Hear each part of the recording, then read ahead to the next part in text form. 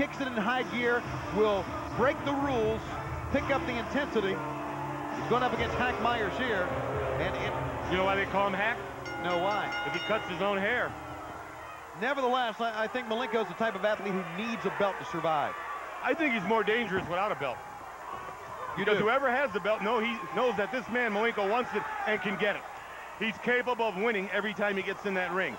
And I don't care if the man's the size of, let's say, Hulk Hogan. This man can beat you. This man knows wrestling. And that's the name of the game. I don't care how tough you are, how much you can punch and kick.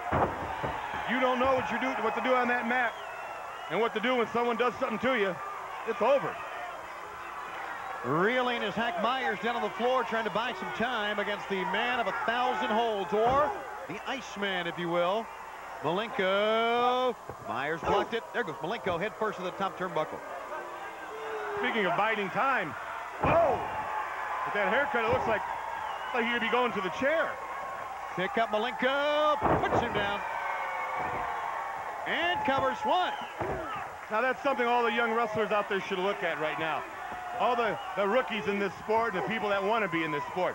Malenko did exactly what you should do. When a man's down, he covered him. He went for the pin. Oh.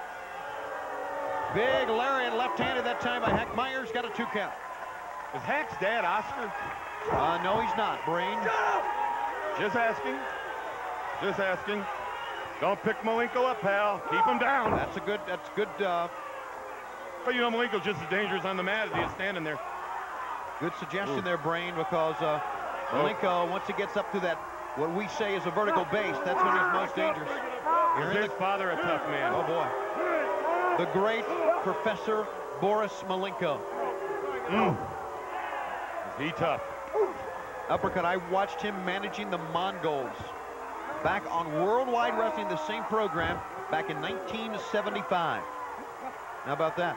So all through the 70s, all you kind of did was a couch potato. You watched TV all day. Well, no, I did more than that. You sat on the porch and watch the bug machine go on and off. Yeah, I saw you in that commercial. Listen to Major League Baseball games on the radio at night. Forearm shot at the face. Where were you raised, San Quentin? Would you stop it? Hack Myers coming out with a rake to the ears that time. And now Myers will try to send. Boy, I tell you, the Iceman is so quick. He's up on top, and he cross-body. Got him, I think. His head hit the back of the mat. 2 count only that time. Myers was able to kick out. The match continues here. Oh, and right in. Boy, that caught him flush in the nose. And Hack Myers making a pretty good showing here, Brain. Walks away from him, see? You should have covered him. Elbow drop is on target. Now he covers him. Ooh, and that was close. Malenko got the feet going. It's, as you know, fans, your legs are much stronger than your arms. Therefore, you can get the feet going and break out easily if you are coherent. Oh! And there's a fisherman suplex. 1, 2. A fisherman suplex. Yes. When's the last time you suplexed a trout? Well, actually, would you stop? Into the ropes.